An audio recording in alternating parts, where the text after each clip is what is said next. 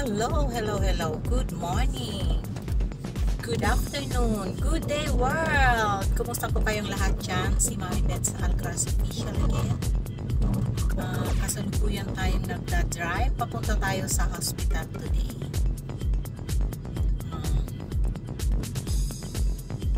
Isang magandang araw dito. Ganda ng umaga. Sana okay lang kayo dyan. Kung saan parte man ng mundo man tayo naroon. Mga OFW, mag-iingat po tayo palagi. Ayan. So yes, papunta tayo ngayon sa hospital, doctor's hospital. Ano lang naman siya, regular yearly annual check-up. At dahil sa mga kababaihan dyan, dahil it's a breast cancer month, noong October ata yun. Ayan, so meron tayong dito kasi, meron dito yung awareness talaga sa breast cancer. So, yun, papunta tayo for regular check-up. Preventive rather than cure. Ayan. So sa mga kababaihan dyan, pag may time kayo, pa-check kayo regarding sa mga kalusugan natin.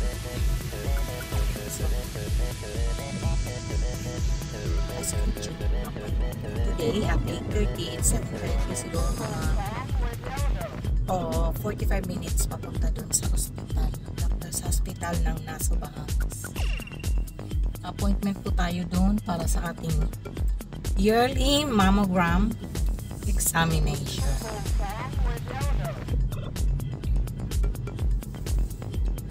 Actually, first time ko lang to kasi hindi naman ako nagpapano sa Pilipinas eh. First time ko lang kasi naging parang wala naman ako nararamdaman, kaya lang parang awareness nga eh. Ayan. At saka wala naman siyang bayad sa insurance naman. Kung meron naman mga bayad, meron naman dito ng mga promo naman. Usually ngayon may promo sila $60. Yung sa akin, insurance. Let's go, samahan nyo ko, guys.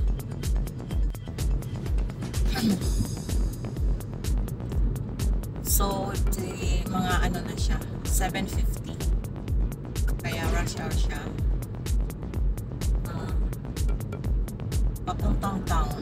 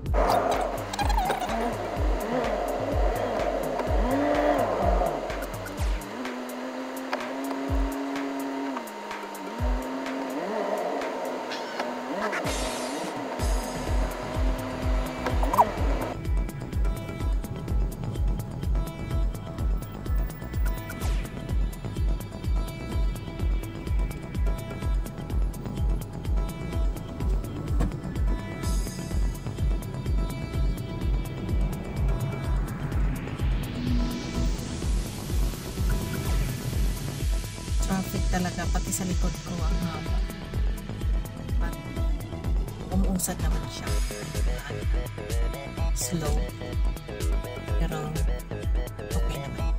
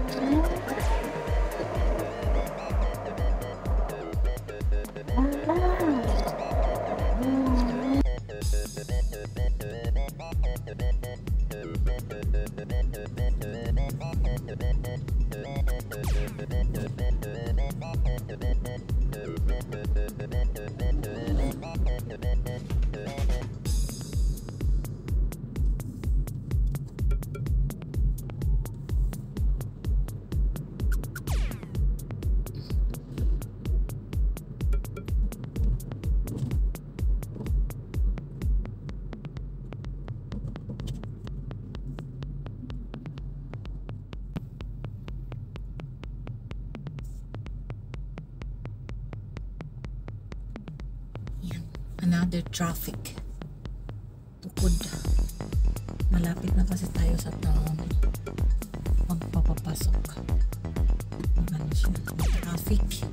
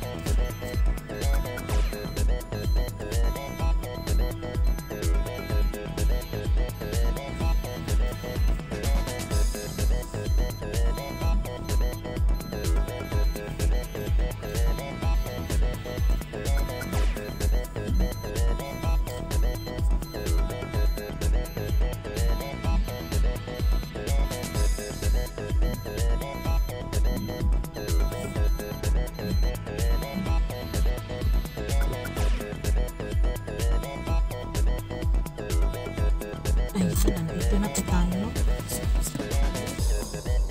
sa ating, ayan, tamang-tama lang 3 minutes. Ayan, samahan niyo po, let's go. Thank you so much guys.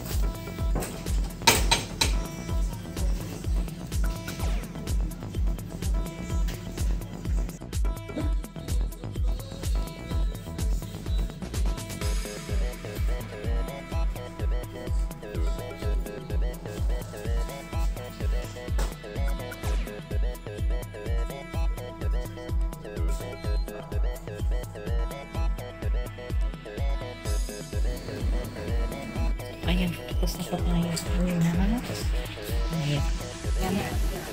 Tapos na tayo sa ating mammogram. Ang result will be out in 2 days.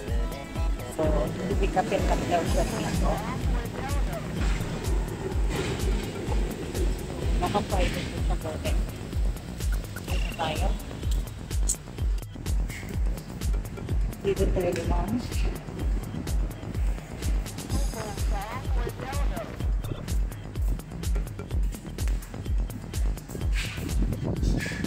Emergency room ata po yun.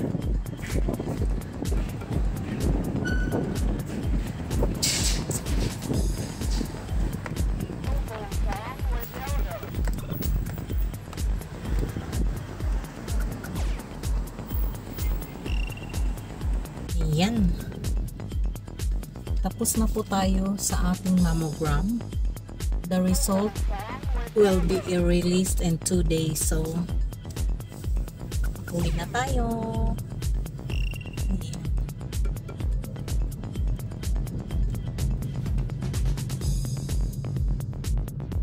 Sakit pala nun. First time ko. Masakit pala.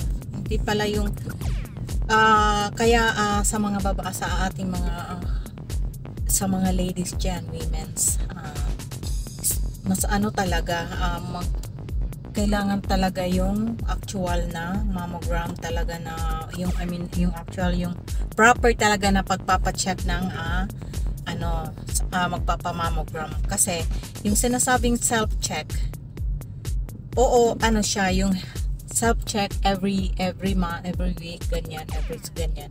Okay din yun. Kaya lang, mas maganda yung mag-ano talaga, sa mammogram talaga yung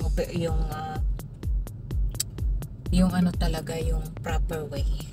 Kasi yung self-check, parang inaano mo, makokontrol mo yung sarili mo, samantala yung proper check talaga, may machine siya, naiipitin talaga, tapos doon mo talaga malalaman kung something in you, may something kang mararamdaman dahil parang iipit siya. Maganda. Masakit konti, pero hindi naman, manageable siya. Sa mga ating mga kapwa babae dyan, if you have a chance, may time na magpamammogram, gawin nyo na po. Dahil it's worth it po.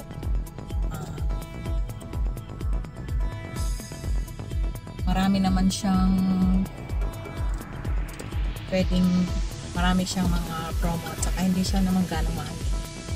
Ayun. So, magpamammogram na po tayo for our health.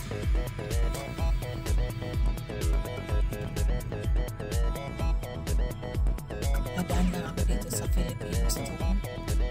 Hindi sila isla.